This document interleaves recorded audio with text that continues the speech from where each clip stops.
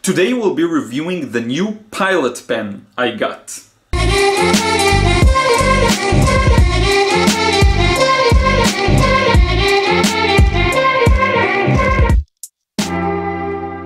What's up friends, Liron here, coming at you from my new place. It's temporary, so I'm trying not to get used to it too much, even though it's kind of better than the other apartment. But anyway, I have about a week, between a week and 10 days in here until they fix the original apartment. So I'll just give you a really quick tour and then we get to the review.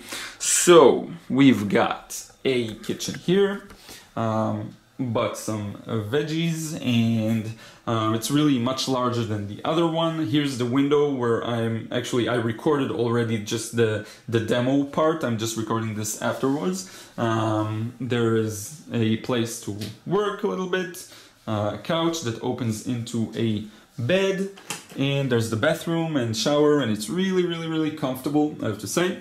But anyway, the key advantage of this apartment is really the kitchen, so we'll try to cook here as much as possible in this week to 10 days and then go back to the other place and sort of improvise, and I hope it will be okay. So anyway, we can now start with the review. We'll do a little unpacking and just a short demo, and I'll try to sketch out the view outside the window, and it's gonna be fun. So let's get to it. So friends, let's get this thing opened. Honestly, it's the first time I ever use something like this, so let's just open it up. There's some marketing stuff: fountain pen, ergonomic handle, ideal for learning to write, which is exactly our use, so it's perfect. Yeah, okay. So it's the Pilot Plumix. I think it's medium size. And yeah, let's get it opened. I used to hate these kinds of packages as a kid because always even toys would come in stuff like that, especially cheap ones, and it would be really hard and annoying to open it up. Anyway, here we have it. So it comes with, let's move this aside. It comes with, so we have the pen, we have the cap, and everything is running away. Pen and the cap, and it's very interesting. It's like okay, it has a interesting feel to it. I'm really curious to see what it would be like. So I suppose I'm supposed to put these inside somehow, so I'll try to figure it out live. And it looks like this simply goes in here, and I would guess that you kind of just need to press it in there, and I have this one spare in case I ruin everything, but really I don't see any other way of doing it, so I'm gonna take the risk and I'm just gonna press it in. Okay, 3, 2, 1. Ooh, wow. Okay, that's cool. You can see the ink filling up. I'm not sure if it's coming through through the camera, but I think it's ready. Let's close it up and try to do some stuff with it. So, some of you recognize this one. Just had a spare page here, so I thought I'd give it a shot. I really don't know if I'm just supposed to start writing with it and it works, so I don't know. We'll just try, I guess. Oh. Okay, yeah. Maybe I'll sit down. Looks like a fun little adventure. The one thing that I kind of didn't think about, and let me zoom in a bit so you can see, is that the ink is blue. And I was planning on black, but I guess I'll have to deal with it. And I have to say, after doing a lot of things with nib pens, kind of manga style pens, this one is much easier, really much easier. The control is really nice, so you can go very thick if you apply more pressure, and then thin if you light up. The direction has a lot to do with the lines you get.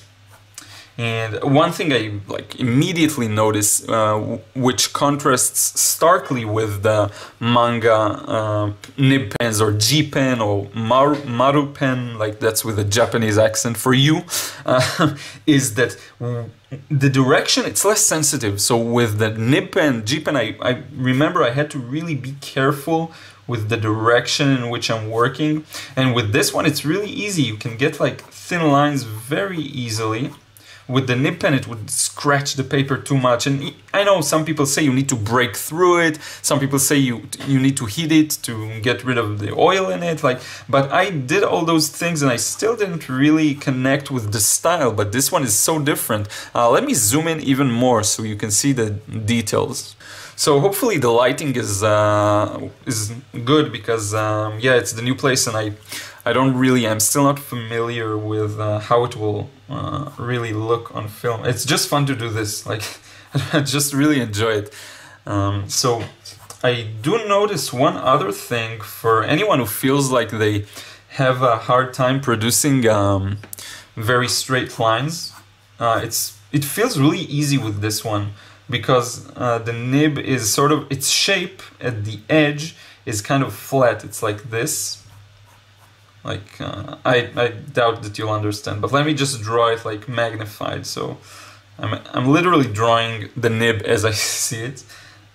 So something like this. Then you have this and well here. So you have a straight line here, and that makes it very easy to use it to draw straight lines, if that makes any sense. I hope this little graphic I did here for you helps out, and you can see like yeah, my lines aren't perfect too. So anyway, it's really nice. I wonder what it would feel like to actually draw something with it, and I do have some stuff that I can look out the window and draw. Like there's this pipe here.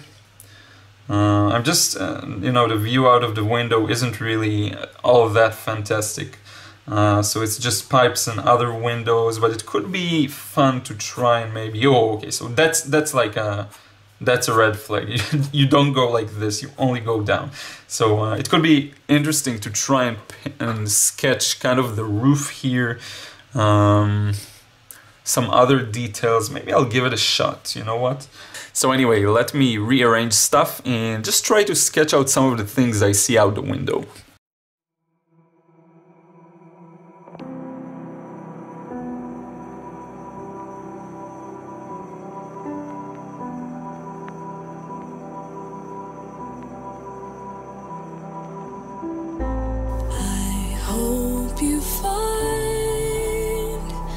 You've been looking for. Trust me, I don't wanna feel no more.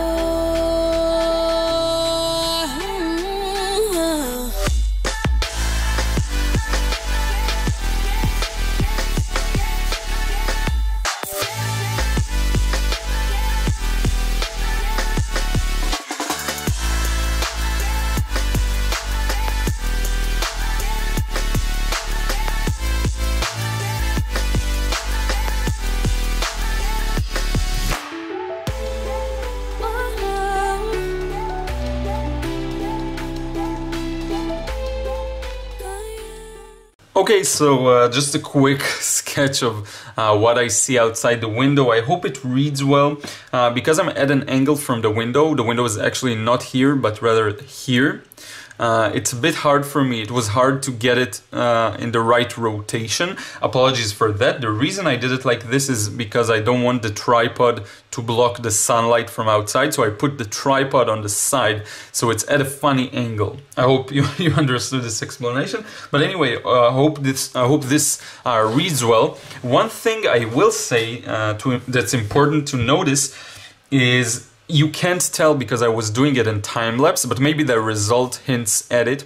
I was working at this in a really fast pace, really rough and confident lines. So it just goes to show you that I have so many mistakes here in terms of the perspective and stuff like that. But because you do the lines very confidently, it just sort of is not that important.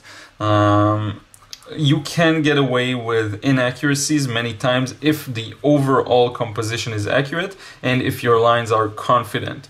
And so this is exactly what's going on here. Like, my lines are very quick. This is how I worked at it. Like, this is the same pace that I've been working on this entire thing for the most part, maybe except for the very first few lines, just to set up the composition. So anyway, I hope at the very least this shows you how you can get away with some very rough lines, very quick lines that you just throw out there. It's very, very interesting in terms of my the feeling I have towards this pen. I accidentally splashed some paint on the window. It's really weird. I have it on my finger now, so we can do finger painting here on the side.